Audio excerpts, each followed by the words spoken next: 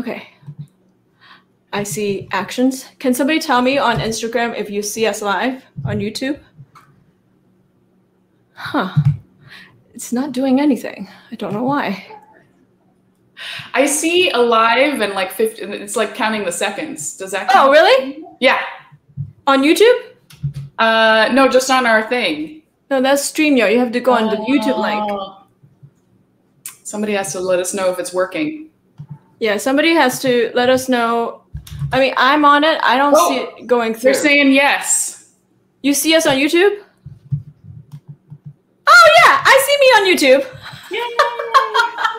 Hey, YouTube. Hey, Instagram. I think everybody's here. We figured it out. They said it works. Everybody's typing on YouTube. Thank you. Awesome. Thank you, Instagram, for your patience. I am so super thrilled to have my friend here.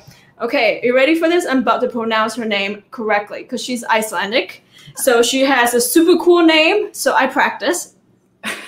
Her name is Saeunn Thorsteinsdottir. Did I do it right? Yeah. Yes. That's awesome. I am so excited to have Saeunn here. She is a super cool cellist, a wonderful cellist. She's a prize winner of Naumburg competition. For those of you who don't know, that's like a super fancy, extremely prestigious competition. I think I did it years ago. I think I was only in the semifinals, but she was a prize winner. And she's played with like major orchestras, including the LA Philharmonic, the BBC Symphony. So we're so lucky to have her here today. Thank you so much for coming on here and answering our questions about Bach, about sound, everything. And by the way, we are all, the both of us are doing a sound production. Is it called sound production? You have a name for it. What's the name of the class, the master class? Cello Sound Alchemy is the name of the course, but the name of the course or the masterclass we're doing on Sunday is how to get a professional sound without strain in just 10 minutes. Right. Yeah. Yes. So if you haven't already, go to my link or in the down bar on YouTube, sign up right now because that's not going to be on YouTube or nor Instagram. That's like a private Zoom link. So you don't want to miss that. Today we're just giving you a little taste of what we may do in the masterclass. So it's totally free. So just FYI, if you're not doing anything right now, just go ahead and sign up. So now, today we are going to talk about how to sound good playing Bach suites, which most of us do play. There are 6 of them. And actually, Saeunn just made a recording, an album, which hasn't come out yet, but it will soon. So I was like, let's talk about Bach. So she recorded all 6 Bach suites. But before we talk about it, I thought it would be so special. Saeunn, what do you think if you play a little for us? How about that? I'd be happy to. So which piece are you playing? Which one? Yeah. So I was thinking I could play a little bit of the 6th suite, the Courante from the 6th suite. Oh, okay. Yeah. It's really fun. I love this. Yeah.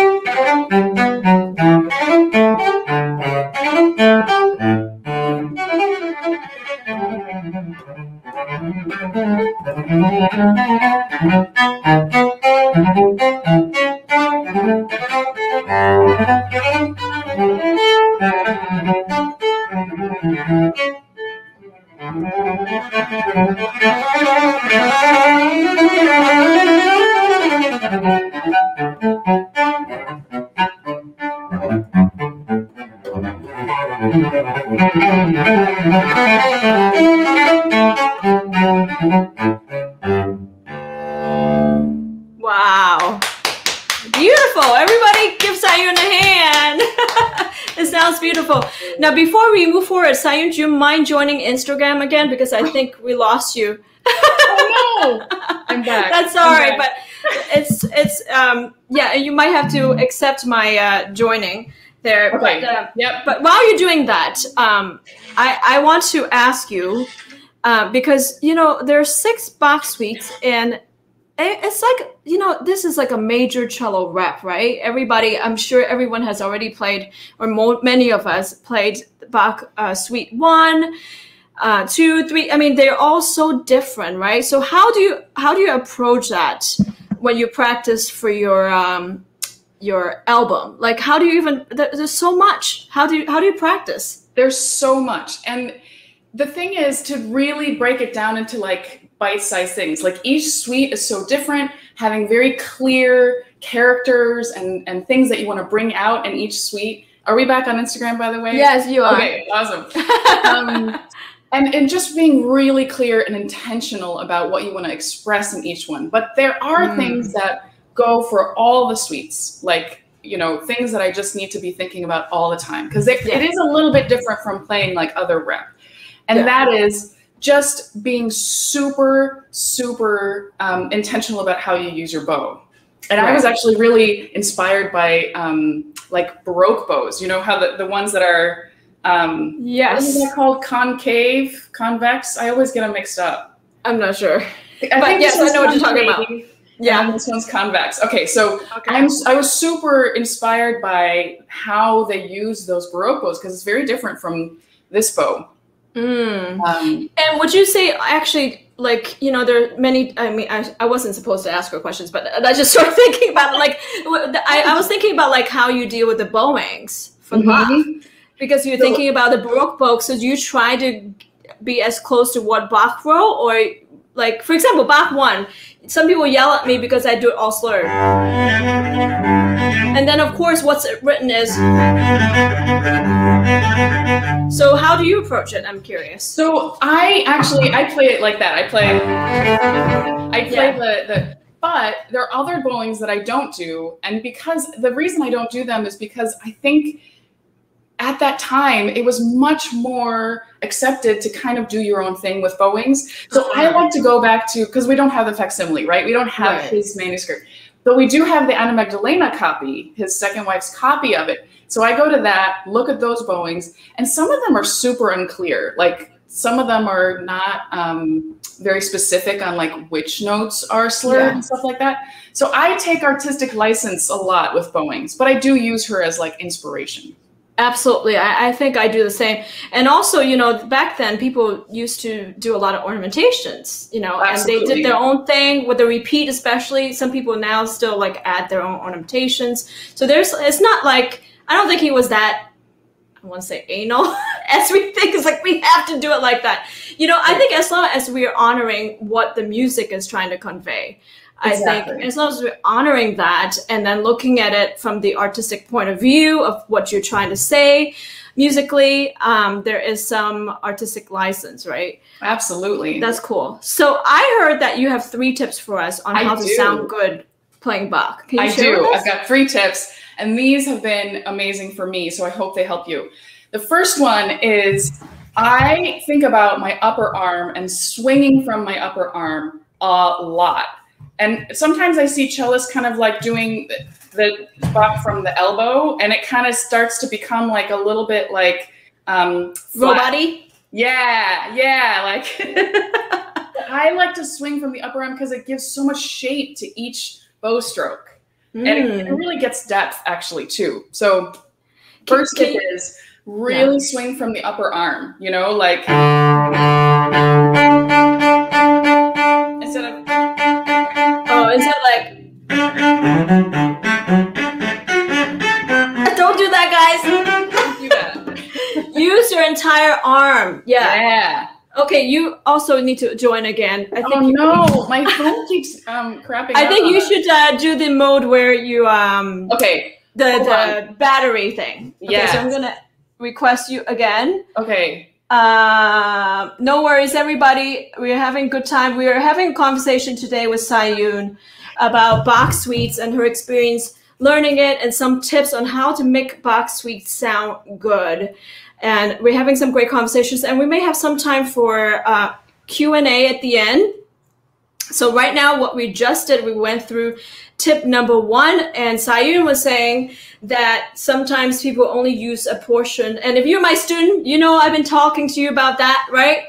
That don't use just one portion. You have to use the entire arm. And a lot of times I tell people, you know, the motion comes from the elbow, the tip of the elbow.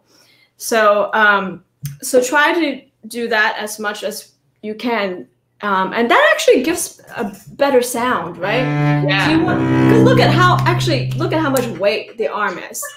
The arm has a lot of weight, and you want to just utilize, you know, get your money's worth, so to speak. Yes. Get your money's worth for your arm. You have the whole arm. And for someone like me, you know, I'm a little bit chubby. Hey, more meat and more sound for me on the cello. That's amazing. So that's tip number 1. Okay, so use the entire arm. What's this tip number 2? Okay, tip number 2 is don't try to go too close to the bridge with your contact point. Because then you start to get like that scratchy sound. Yeah. Keep in that nice and like pillowy contact point that's a little bit higher. It gives you a little bit more depth. Like if you're using your upper arm, it gives you a little more to sink into. Because if you're a little too close to the bridge, you start to get those like high overtones, which sometimes are great. But for Bach, I think stay a little bit higher. I know that might be controversial, but I promise if I do, it just doesn't sound very good. But and it doesn't sound, I don't know, to me at least, it might sound good on the microphone. But to me, that doesn't sound too wimpy, you know? Yeah. So your name happens to cover your cello, but just to be clear, so this you were saying don't go like right on top of the bridge, but we're also not talking about playing here or anything. So are we talking about like around here? Would you say exactly something like that? Yeah. So everybody, so Instagram, can you guys see? I'm gonna show you right now. Around here. So she's saying don't play here. That's going to sound scratchy, but we're not telling, because the reason why I want to clarify this, because I'm yelling at my student every week about playing too fluffy on here, right? Yeah. And so you have to find that sweet spot where it sounds good. And for Bach, we don't want that super core kind of sound, right? So you have to find that pillowy, like you said, beautiful sound so that it really has that ring. I think that's what you're saying. I think, yeah, and maybe I should clarify, like, so that core sound that you're talking about is great for like Dvorak concerto. Yeah. Great for like, you know, Brahms sonata. It's great for all those romantic pieces. But for Bach, it just kind of, it doesn't do it for me. So finding that great contact point is super important. Saeunn, can you just so that we have an idea, and if you can maybe move back about an inch, because your name kind of okay. So play for us maybe like a passage from Dvorak versus a passage from Bach, so we can really see what you're talking about. Okay, so if I were to play like, you know, beginning of Dvorak is sorry.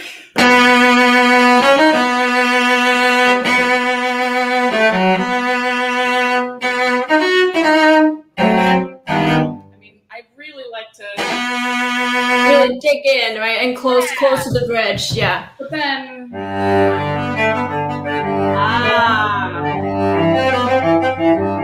but I'm not trying to do. You hear how that kind of just doesn't work, right? It's like aesthetics; it doesn't work, right? Right. So just finding that right sound. I think every piece has its right sound. Yeah. So there's got to be a right kind of sound for Bach.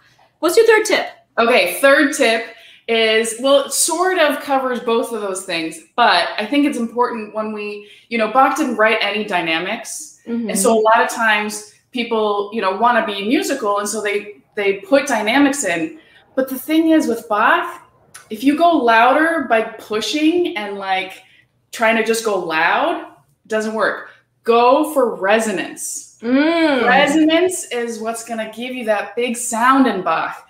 Don't try to push the contact point like that. Don't try to like, Don't force the sound. Yeah, it'll like scream back at you. It just doesn't work. So go for resonance instead of just playing loud, you know? Okay. So, and how do you go for resonance? Can you give us an example? Like forcing sound versus resonance? Yeah. So even in like let's talk about like Bach 6 Prelude, right? So instead of kind of going right, that kind of stuff. Yeah. Try to go for just like getting all those overtones.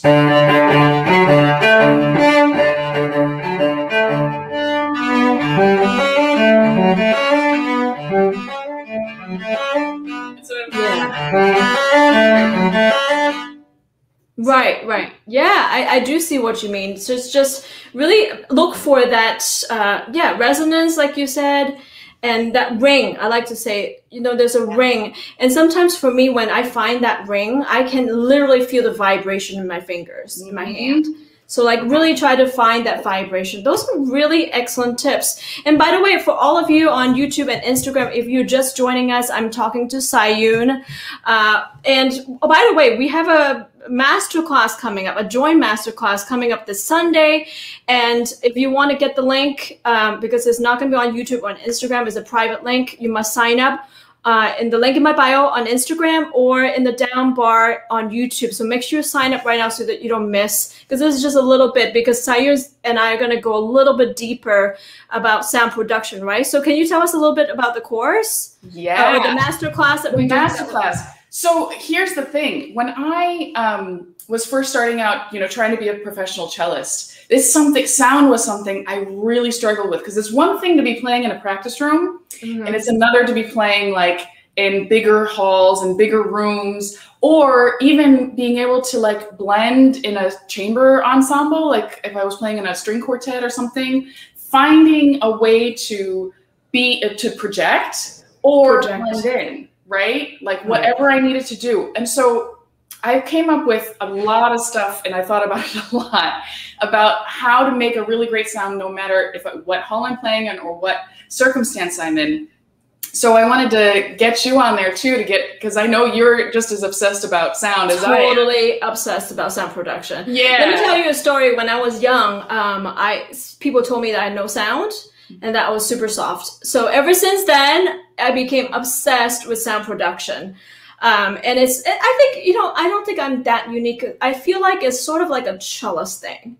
I think all cellists are trying to draw the sound, right? We're drawing because we don't want to, it's not this, it's this, right? Yes. So we're definitely going to talk more about this. And as I mentioned earlier, don't forget to sign up so that you can get that special Zoom link that is not open to public, only for people who participated today and signed up. So make sure you go to my link in bio and also in the description on YouTube so that we can see you on Zoom. So now, we have some questions. I got 2 questions. And for those of you who are typing on Instagram and YouTube, you can go ahead, maybe type a couple questions. But I have some 2 initial questions from Instagram from people that, maybe Saeunn can help us answer about Bach.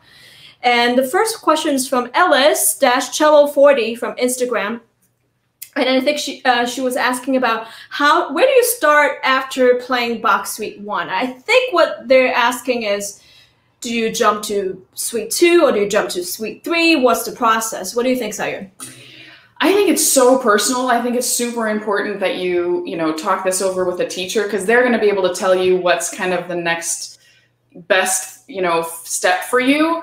But generally, I think the suites kind of go in order of kind of difficulty. So if you're feeling good about Suite 1, probably Suite 2 is going to be your next step. However, there's a caveat. Suite 2 is in minor. And that opens up a whole nother can of worms. And so if that is a little too difficult for you, maybe the 3rd suite might be a good next step for you. It just depends. Not knowing Ellen at all, I think Ellis, sorry. Yeah. I would just recommend maybe first asking a teacher or somebody that knows you're playing really well, and then maybe look at Suite 2 or Suite 3, depending on what you feel like tackling. Yeah, and then 4, 5, 6 is like a whole. Oh, that's like. Yeah, I mean that's definitely. I would say. I mean they're all difficult in their own right because they're also different. Of course, you're dealing with. I mean, for me, I learned Bach 5 tuned down. Yeah. I go this way, tuned down, and I love it that way. You know, there was the original lute version. I don't know if some of you are aware of. Which has Bach's manuscript, the lute version, with like amazing harmonies that are not seen in the cello manuscript. Beautiful. And just harmonies and also ornamentation. So it's really cool. If you have a chance, look at it. My old teacher, Lawrence Lester, was a champion for that. So he was always talking about Bach 5, and I love Bach 5. It's so dark, so beautiful. So good. Bach 6 is impossible to play. I never can sound in tune, and hence, you know, my NS cello has 6 strings. So I just, so I'm gonna try to play Bach 6, what this one does. So I may try to do Bach 6 on that and see what happens instead of like, you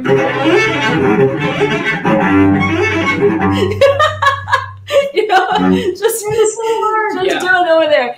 But anyway, so yes, Bach 6, and then Bach 4 is also with all the flats, man, and extensions. I don't know about you, but after prelude, I'm like, my hand is tiring. You have to really release your left hand for that one, because otherwise you are in trouble, because the rest of the suite is just as bad with all those extensions. Bad. It's a lot of extensions, a lot of flats. But anyway, we have one more question, and then let's open up maybe a couple more on Instagram and YouTube. Another question came from Matt Dia SDR, I think. And they were asking about Prelude 4 and how to conduct the bow. I think they might be asking about string crossing. So can you talk a little bit about that? Yeah. Okay. So this is actually, I don't even know if I should say this on Say what you want. This is actually kind of my secret. So you guys are going to get, this might be a little controversial, but so, okay. The reason he's asking about the bow in 4 is because there's this huge leap from C string up to the A string, right? This huge string crossing. So hard. A lot of people end up elongating the C string in order to get up to the A string, right? And it totally screws up the rhythm and everything. So if you're going to do it that way, you have to really anticipate with your elbow so you can. So yeah, again, total upper arm, all that stuff. Yeah, you can actually my time. But you're saying start going with the elbow. Anticipate. As you go up. Yeah, anticipate. Yes. Yeah. Okay, but what here's about the string crossing? Oh, go ahead, yeah. So here's my secret. What's your secret? I should probably trademark this. Shh, don't tell anybody, guys. Shh. What's the secret? Tell us. Okay, so I actually play that starting up bow. Shocking. And the reason is that you have to do all this huge thing with your arm. Oh. Because you just want to do a little, it's so much easier. Wow. I've never done it, but I might just secretly try it and see whether I can do it. See what you think. I will try it. Okay, so should we answer a question from, since we did to Instagram? Any questions from YouTube? I don't see any questions. Virtual clap, bravo, saludos. Oh. Hey, if you guys have questions, now's the time to type it down on YouTube. But maybe there's something on Instagram. Do I see anything on Instagram? When will we listen to you? I think they're asking about the class. Can you repeat when that class is? Oh, so class is on Sunday at 1 p.m. Eastern. Is that right? And I'm on the West Coast, so I know it's at 10 a.m. my time. Yeah, well, if you sign up for the email, I'm sure there will be an email with detail. But it's like Sunday. Sounds like it's 1 o'clock Eastern. That sounds right. We should probably get that right. But it is going to be in the email. And actually, there's a countdown timer on the registration page too, if you want to be like super, super on it. Yeah. Okay, so somebody asked about Oxford cellos. Do you know anything? Have you heard of Oxford cellos? And if so, what are your thoughts? Have you heard of? I never heard of Oxford cellos. I don't think so. Maybe they can tell us a little bit more of what that is. What KYJ24? What are Oxford cellos? We're not sure, but maybe we'll come back to your question because I see a question on YouTube now. Okay. How to choose different types of string crossing based on the music? Oh, that's a good question. How do you choose different types of string crossings? Okay, Saeunn, I don't even know how to answer that. I know, that's a tough one. I think a lot of it depends on what kind of character you want, what kind of tempo you're playing. Because if it's a fast one, you probably want to use the smallest possible. Like, I always like efficiency, right? Yeah, same. So I'll just try to do the smallest possible. So if it's just like fingers, or I like to use sometimes like the pivot, like keeping my arm high and then using kind of a pivot thing. Or sometimes, you know, if it's really juicy, like that fourth suite one, where I want to get all the resonance I possibly can. But, you know, then there are other things like Piatti 1, it's all, you know, all up here. Yeah. I do this. I just go doon, doon, doon, doon, doon, doon. Oh. I use my wrist. What do you do? What do you do again? So I do like, kind of like, you know how like you're, if you're like whisking like eggs or something. Yeah, so I kind of do that. Oh, that's good too. Well, how do you do it? Am I doing it right? Yeah, I do. Wow, yeah. So I mean, there are different ways. You know, like for example, beginning of Bach 1, I call it dipping. Dip, dip, dip, dip, dip. So, and then there are times, you know, you have to use. I mean, it's all connected. You know what I mean? Like but you should be able to learn how to do wrist and the X beating one. Yeah. X beating one, and then sometimes you have to do that. That's a really good question. How about last one? Let me see if there's any question. Piccolo cello for Bach 6, somebody said. Yeah. Have you played on a piccolo cello? I've never played one, but have you? Yeah, it's like really tiny, just for like a second. When I was in London, I tried one, but I didn't know how to play, but it was pretty funny. It's pretty small. All right, one last question on YouTube. As a student, it is better to go through, is that a question? As a student, it's better to go through a whole suite at once or start with the preludes or other movements? Technically, the different movements may be more or less difficult. That's a good question. What do you think? So this is actually a really great question. So for me, all the suites are basically, there are 4 movements that are like the pillar movements. They're the Allemand and Courante, which are a pair, and then the sarabande and the gigue. So I actually like to start with either the Allemand Courante pair or the sarabande and gigue pair, so that I get like kind of like the pillars. Then I go back to do the prelude and then the minuets or the bourrées or the gavottes. Because I actually think that it's kind of like, I don't know, when I was writing papers in school, I always wrote the introduction last. Oh, really? Because it was like, I didn't know what I was going to write about until after I wrote it. And I was like, okay, here's what I'm going to do, like to introduce it. So I always like to do kind of the prelude as kind of like, okay, now I know what I'm preluding about, you know? What are you preluding about? Yeah, I mean, it's like, the prelude is like one hefty, like, it's the meat. Yeah. You know? Anyway, I mean, we can go on and on because absolutely we love talking about, we were on Clubhouse with Nathan Chan. Nathan, are you here? I think he was here earlier.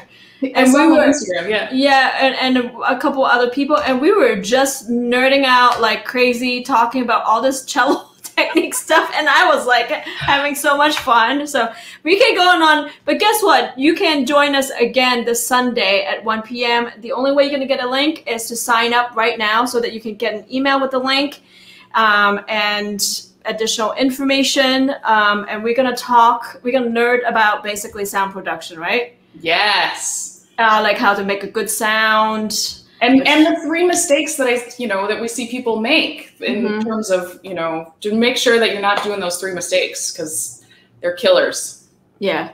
So thank you, Saeunn, for coming on my show, I guess. Thank you so much for having me, Wendy. It's so fun.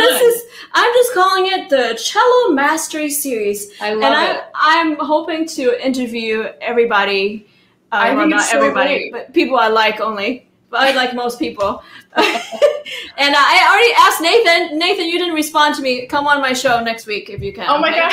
Nathan should definitely do a no show. pressure. So... No pressure, Nathan. Maybe he's not listening to me anymore. But anyway, okay, so I'll see you guys this Sunday with Saeunn. We'll just geek out about sound production, and that's it, I guess. Amazing. Thank you so much for having me, Wendy. So fun. Bye. Okay, guys. Bye. Let me end this podcast.